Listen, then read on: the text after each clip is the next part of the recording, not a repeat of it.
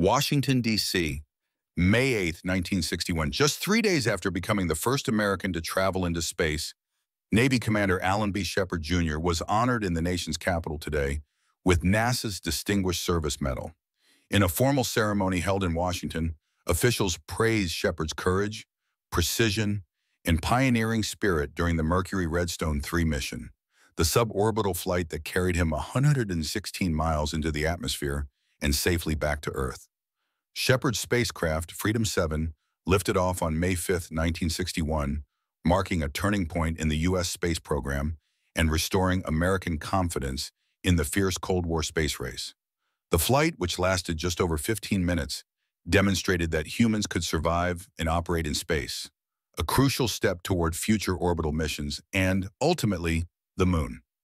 Presenting the medal, NASA Administrator James E. Webb commended Shepard for his outstanding service to the nation and for embodying the bravery that defines American exploration. The ceremony also highlighted the contributions of the thousands of engineers, scientists, and technicians behind Project Mercury. Alan Shepard's legacy is now firmly etched in the stars and in the hearts of the American people.